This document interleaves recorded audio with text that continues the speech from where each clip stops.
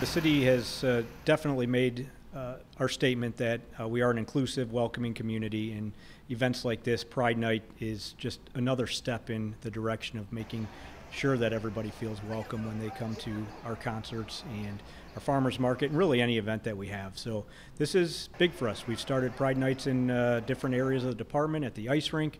We certainly raised the Pride flag on June 1st over at City Hall, and this is truly going to be one of our biggest concerts of the year, and no better way to say, coming out everybody, no matter who you are, what your background is, we're here for you, and you're all welcome.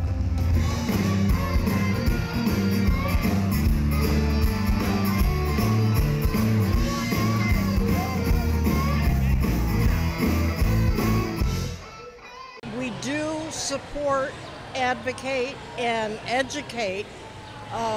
In Macomb County, we're the only chapter here.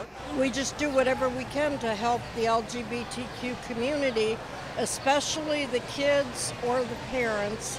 You know, if parents get a hold of us, either by email or website or whatever, and a lot of them will say, my son or daughter just came out as gay or transgender.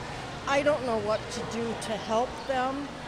And we get them into our support meeting, and usually if it's a first timer, they'll sit there and they'll listen and they'll take everything in.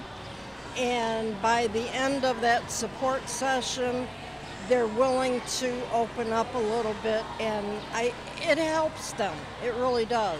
One of our big initiatives this year at the Farmers Market was to make sure that we were being diverse and inclusive to everyone. You know, and Pride Day was a accumulation of all that to kind of show that to everybody that we are inclusive here. We just want to make sure that everybody feels comfortable coming into the market, having an opportunity to enjoy the market every week, not just today, but this was just kind of a way to show that to the population. Macomb County Pride is an all-volunteer run organization in Macomb County. We started around 2019, and really we just wanted to serve to be make Macomb County a better community for the LGBTQ plus community and for everyone. We want to be here to be supportive and be a resource, and we're really just looking to bring the community together, to come out to events like this farmers market, to do some community outreach and just put a face to the groups that are all around us. June is Pride Month, and so we appreciate Sterling Heights taking the time to have this farmers market Pride Night, really just to have a celebration again.